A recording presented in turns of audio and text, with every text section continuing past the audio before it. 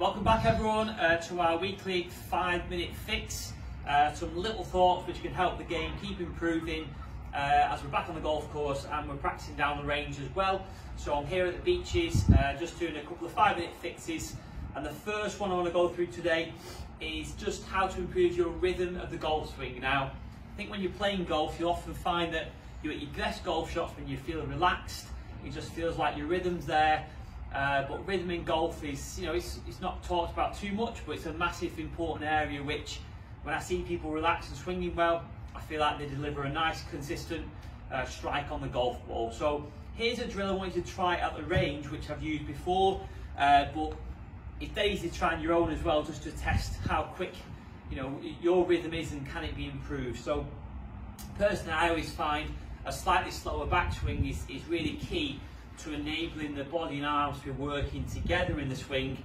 I think a real thing I see is a lot of golfers are too quick in the backswing, particularly with the arms.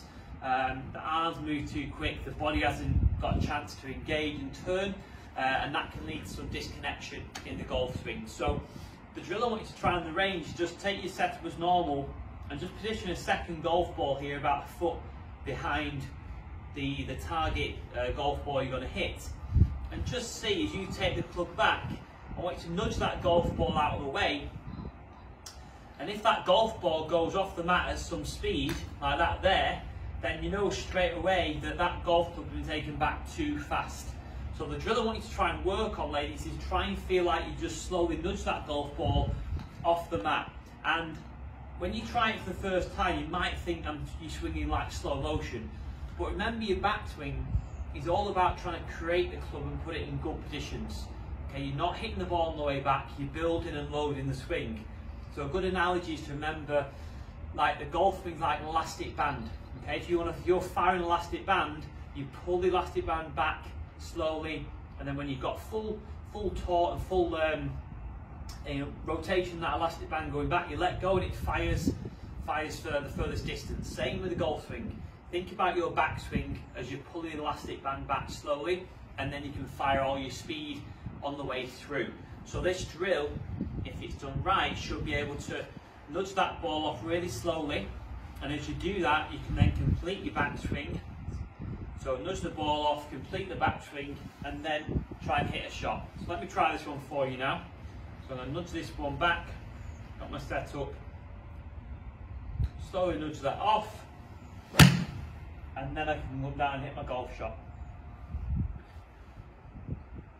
Now I've tried this over the years and I've had a lot of success with a lot of ladies with this drill as well. And it's a really interesting one just to alert you to how fast your backswing is. A lot of people don't realise that they are going quick at all and they're not giving themselves time to turn. So think about the ball drill.